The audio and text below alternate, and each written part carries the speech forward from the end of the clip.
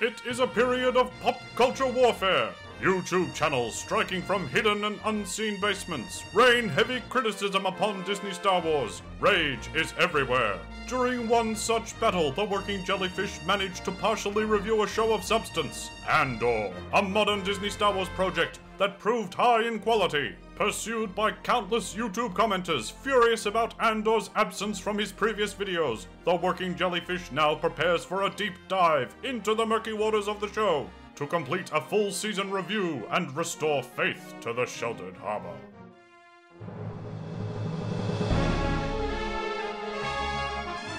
G'day. Well, enough people have asked, or commented, about the absence of Andor from my Why Do People Hate Disney Star Wars dive, and I'm not above the first rule of mass media.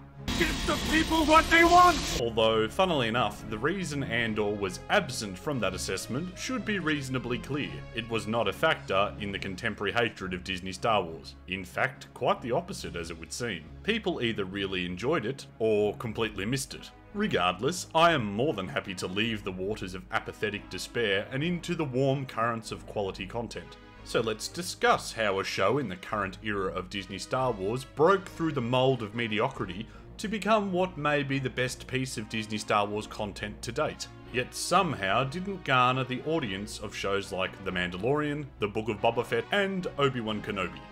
Actually, it's pronounced Boba Fett. Pseudo-intellectual tuner, I've been incorrectly pronouncing his name for that goddamn long that it's too late to change now. As always, there are a few key factors that set Andor apart, both from its modern Disney Star Wars counterparts and its previous legacy Star Wars forebears. Naturally, we'll cover the positives, the general criticism, and ultimately whether or not it is a fine addition to the work of George Lucas. Before we commence, a reminder of what the Working Jellyfish's personal metric for Disney Star Wars enjoyment and acceptance is.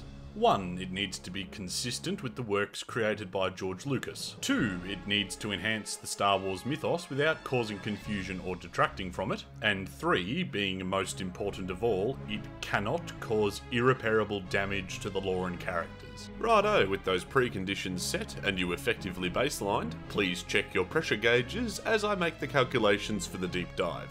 I haven't completed my calculations. I'll make them for you. Before we begin, I want to talk about Andor's reception. There seems to be a few extremes with how the show was received by the fandom. As stated, some really enjoyed it. In a world where a lot of Star Wars recently has felt like Star Wars fanfic, this was definitely something that feels like it was crafted with intent, purpose, and passion. Others thought it was closer to generic science fiction than Star Wars. Star Trek didn't look like Doctor Who. Star Wars didn't look like Blade Runner. Well, now it does. Now it looks exactly like Blade Runner, and 2001, and about 20 other movies it's ripping off. And we'll take a look at that criticism shortly, while many others slept on or bypassed it entirely. As for the latter, I assess there are a few reasons for that, chief among them being that Andor's character was not a legacy drawcard like Obi-Wan Kenobi and Boba Fett. Much like the Ahsoka series, Andor had a big hill to climb in terms of drawing new viewers to the show based off the name in isolation. Not an impossible task, but a big hill all the same. I won't lie, when I heard Andor was in production back in 2020, I wasn't excited. And this was in a time before Star Wars apathy had taken hold. I remember thinking, what, Andor? The dude was in one movie and he died at the end of it. How much more to his story do I really need? The premise felt unnecessary. Less of a story that needed telling and more of an excuse to cash in on the success of Rogue One. Not to mention that it was announced alongside some, at the time, very promising projects. Ahsoka, Obi-Wan, Rogue Squadron, Rangers of the New Republic, and The Bad Batch, all coming off the back of the success of Mandalorian Season 1 and The Clone Wars Season 8. So even prior to the disappointing small screen hitouts between 2020 and 2023, Andor could have still been easily missed when placed alongside some of these absolute pop culture giants of Star Wars. This did, however, likely work in the show's favour in terms of studio meddling, but we'll tug on that string of conjecture later. But why am I bringing this up? Resurfacing old pain long successfully buried in the depths of the ocean. Well, it's important to remember that there was a time, not so long ago, when there was plenty of hope for Star Wars on the small screen. And while the dark side clouds everything currently, which did begin around the same time as the sequel trilogy for some, it wasn't always the case. And it's easy to be a revisionist when it comes to Star Wars, noting how far things have declined. But the lack of star power associated with the name of the show should not be so easily discounted merely because poor quality shows on Disney Plus have become the norm in recent years. That said, there is no denying that Obi-Wan Kenobi and Boba Fett affected any excitement for the upcoming small-screen Star Wars projects, let alone ones based on relatively unknown characters, effectively tarnishing the goodwill of the brand garnered by The Mandalorian with their lack of quality. So why would anyone take a chance on Andor if Disney couldn't even be bothered getting their legacy characters right? That question alone is one that plenty should ponder, as it is likely the key reason for Andor's lack of viewership, with Disney Plus going as far as to push it to Hulu for more numbers. And I don't blame any of you if you haven't seen Andor yet, because I too slept on the series. Like many of you, I'm sure, for understandable reasons. Regardless of the reason it may have been passed over, fortunately, despite being very late to the party, I am here to tell you that if you haven't had a chance to view Andor yet, you should reconsider. But I don't expect you to just take my word for it. So let's take a look at what makes Andor worthy of your time.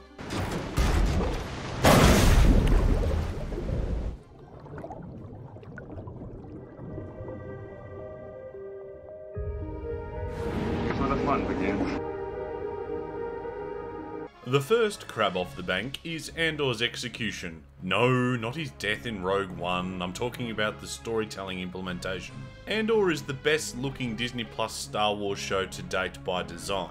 Rather than a reliance on the computer-generated environments of the volume, as seen in Mando, Boba and Kenobi, Andor is principally shot on location and on large sound stages. You know, the same ones used for the filming of the original trilogy, and the spiritual home of Star Wars. This alone sets Andor apart from its modern contemporaries, as it makes the environments not only tangible for the actors, who can actually react rather than just act, but is also refreshing and believable for the viewer.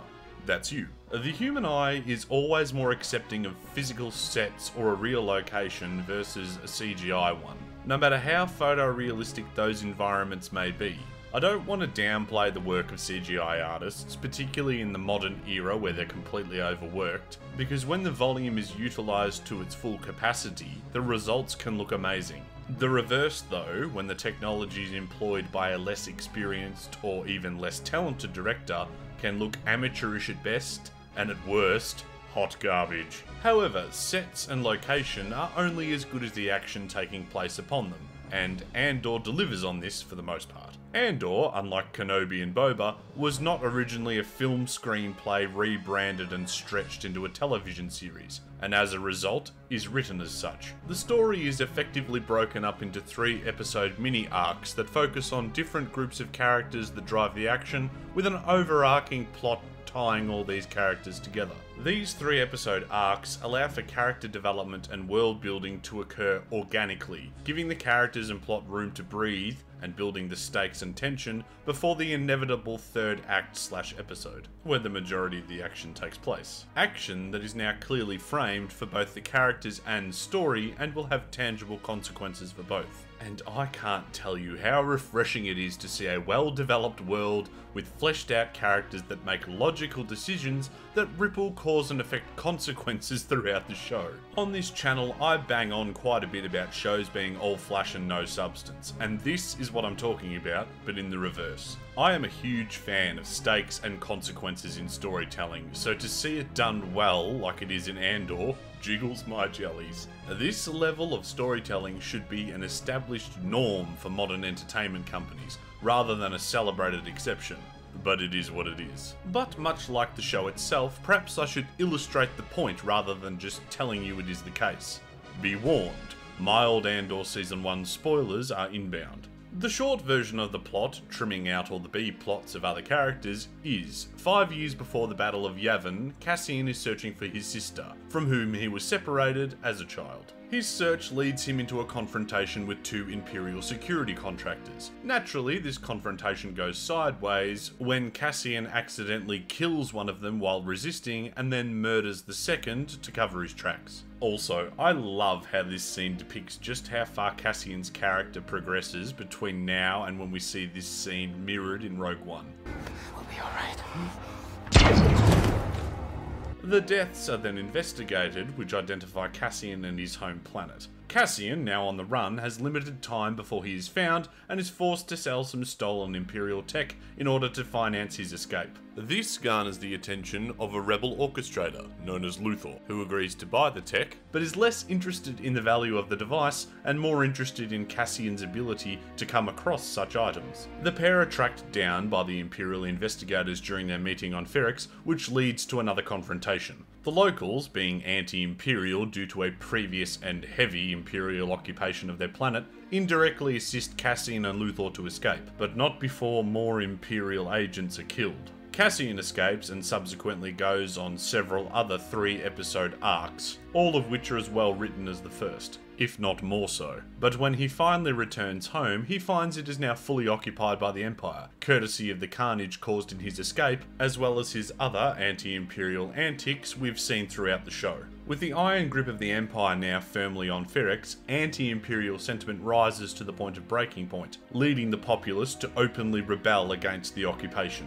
I've done my best to give you the wave tops of Cassian's story in Season 1 without deeply spoiling key story arcs, because if there's a chance you haven't seen the show, I genuinely want it to remain unspoiled so you can go and enjoy it the same way I did. It's so rare in modern entertainment that we get storytelling of this caliber, particularly in the field of Star Wars. But hopefully you can see, even from this brief summary, the cause and effect storytelling that forms the backbone of the series. The plot is driven by character actions, grounded and believable decisions are made that have logical reactions and consequences, rather than the plot being driven forward by a MacGuffin of convenience, with pseudo-random payoffs appearing to cover up poor writing decisions. But despite being full of praise for the series, I'd like to take this opportunity to address one of the major criticisms I've seen levelled at Andor. Through copious amounts of research, which definitely extend further than my own comment section, I've seen the criticism that Andor is poorly paced, i.e. it's very slow. And to be fair, when briefly summarising the show for you just now, I can understand how that argument holds water, particularly when modern Star Wars storytelling has amounted to mashing 2 action figures together and calling it a plot. I said this in my first video about Andor that nobody watched, a bit like the show itself. But it is a slow burn. And if I'm being hypercritical, I would say that it could use with a good edit. I do believe it would be possible in most instances to compress the 3-episode arc to 2, drawing out story threads of importance, while also compressing other scenes that may not have as much narrative weight. I say narrative weight because, despite some scenes in Andor overstaying their welcome, and the pace dragging in terms of build-up episodes, every scene, no matter how small, serves the narrative, either in terms of character development or world building. Sometimes, dare I say it, both at the same time, unlike so many other Disney Star Wars projects that would rather rely heavily on fan service in order to hide their lack of depth. So while I agree that this is a genuine criticism that should not be discounted, I believe it is more a byproduct of the modern entertainment industry rather than a problem with Andor itself. I was personally gripped from the first episode and basically binge-watched the entire show in one sitting. But this would be a problem if the show was being released episodically because it didn't have a payoff at the end of each episode. Not to mention that national attention spans are getting shorter and shorter, as well as the fast food entertainment mentality that's come with Star Wars. You don't turn up to McDonald's expecting a prime rib steak. Because no matter how good that steak is, if you're expecting a greasy burger, you're at best going to be confused and at worst very disappointed. Oh dear, I've drifted off course. My point is, I understand that criticism. I don't like it. I don't agree with it. But I accept it. But I think it holds less weight than other criticisms I've seen, which we will discuss later. Despite pacing issues, the plot is supported by competent direction and, at times, absolutely fantastic performances from an experienced cast. Some performances are so good that they outshine the title character, Andy Serkis and Fiona Shaw being 2 such examples. That's just love. Nothing you can do about that. I'm not crying, you are. So when you put all of this together and see the competent execution at all levels, from actor to director to writer and special effects supervisor, the themes and associated wank that has become so important to modern film analysis for some reason actually land, because they're supported and complemented by quality filmmaking, rather than being the focus and ultimately a detriment to the project. So Dedra, when we meet her, she's working for the ISB, and she's so proud to be doing that, but she's surrounded by what she considers to be quite inept men, mostly. Well, no, all men, really. And they seem to be missing what she can see. Honestly, this was another thing that nearly turned me off Andor completely in the lead up to its premiere. The unchecked personal hang-ups of the actors working on the show. We need to put these meat puppets back in their box after the directors finish playing with them. But fortunately, the actual show of Andor speaks for itself, rather than being just a soapbox for modern Hollywood ideology. But perhaps we should compare some scenes from Andor to the other works of Disney Star Wars, otherwise we run the risk of me going on a rant about the current state of modern Hollywood, and nobody wants that.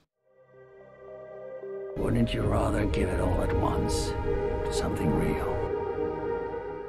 Let's start by comparing some of the action scenes, because it should be no surprise to anyone that on this channel I've been a little bit disenchanted with the representation of the Stormtroopers in Disney Star Wars. And before we get any Return of the Jedi Ewok haters, let me just say, I'm pretty sure Return of the Jedi used Ewoks because they were half the size of Wookiees, therefore half the price, and Hollywood was taxing the shit out of George Lucas for the privilege of making the film.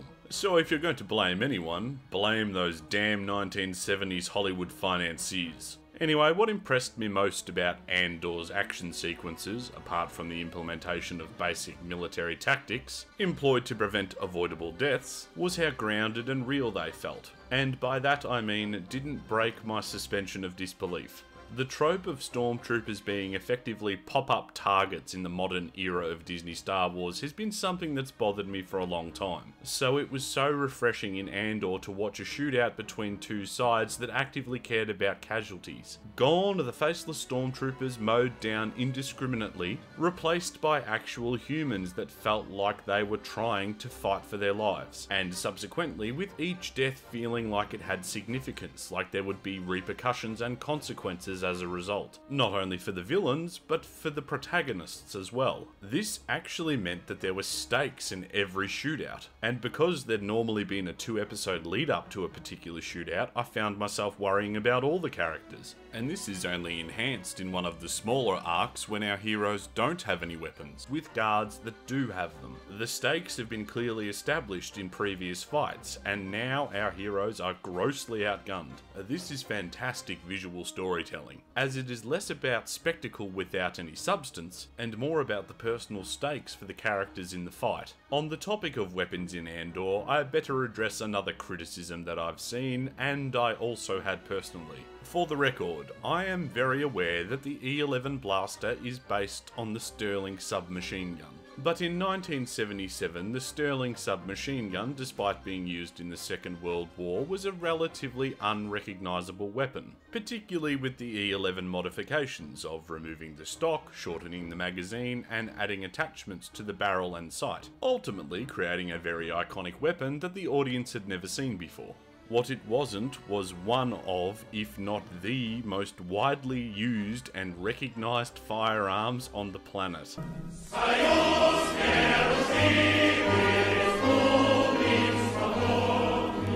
I've got no excuse for this one, guys. They didn't even bother to modify it. It is a Kalashnikov AK variant. And while there's something almost comically appropriate about Kalashnikov's AK-74 being used in a galaxy far, far away to overthrow a tyrannical military government, it is something that will take, I'm guessing, the majority of the audience out of the scenario, given how infamous and widely recognised that weapon is. And while I appreciate that this is in keeping with the traditions of the OT Star Wars, Wars. I'm more inclined to call this lazy prop work than faithful homage. But all things considered, this is a relatively minor nitpick. But that is an appropriate segue to talk about another relatively minor nitpick that saw the most popular Star Wars channel on YouTube absolutely memed as a result. The bricks, again, you know, we've seen bricks in Star Wars many times, but it looked like someone had literally just slapped together some bricks and cement and lazily. And again, maybe it's just the old rustic look of the village to look like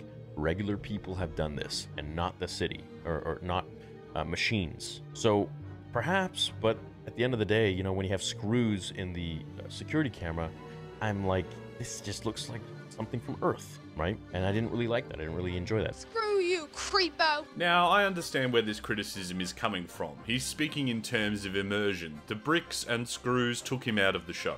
And while there have been bricks and screws used in Star Wars previously, there was a concerted effort from George Lucas, Ralph McQuarrie and the production team of the original trilogy and prequels to make Star Wars feel like a galaxy far, far away. So when you see things in Star Wars that burst that bubble, like spectacles or AK variants, I can appreciate that immersion is broken. However, I'm not inclined to agree with Star Wars theory in this instance. Namely because the bricks in Andor are an important part of the planet's culture and actually go a long way to serving the narrative in the final episode, but I won't give spoilers away on that particular part. I guess the real critique here, despite being somewhat valid, nests quite comfortably alongside the critiques of Robothead. Do these immersion-breaking inclusions, alongside the modern sci-fi genericisms, divorce Andor from the Star Wars DNA to the point where it's no longer recognisable without a Star Wars sticker on it? True enough, the original trilogy had more in common with a fantasy space opera than it did with traditional science fiction, and in Andor the fantasy elements are well and truly removed in favour of a grounded personal story.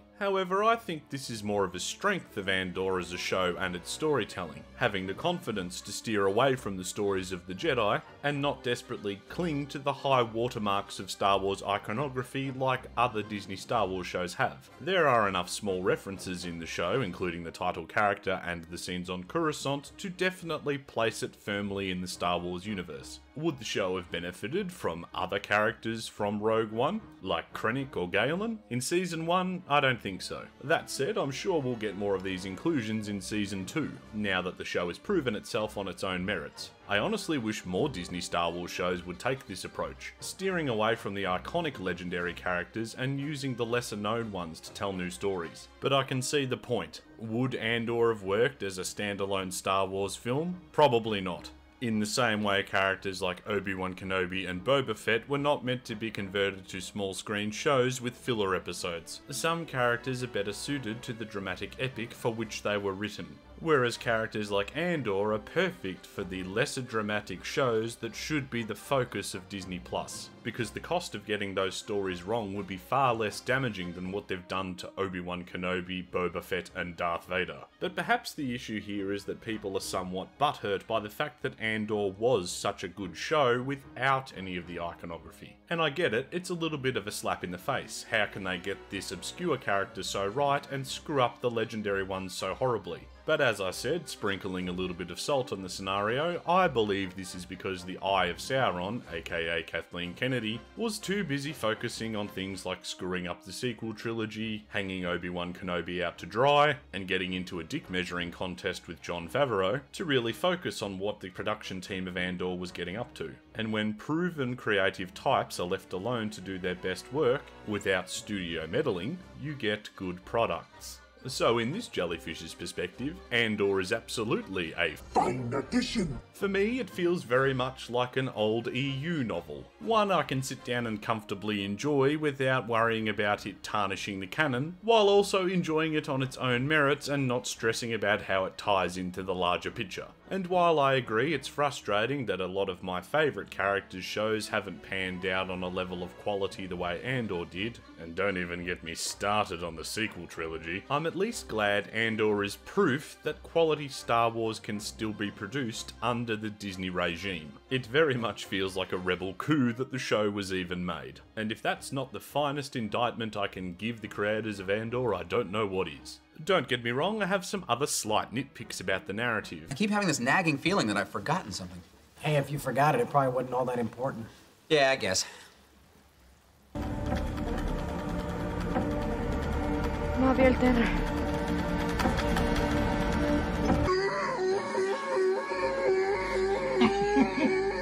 Funny joke! But I don't want to go into them because I really don't want to ruin Andor for anyone who hasn't seen it yet. So what are you waiting for? Feel free to leave your sub in the sheltered harbour, Skipper. I'll take good care of her. She won't get a scratch. And go and give Andor another chance. But remember, I'm just a brainless lump who's thoroughly enjoyed talking about a show of quality for a change. Hooroo, mate.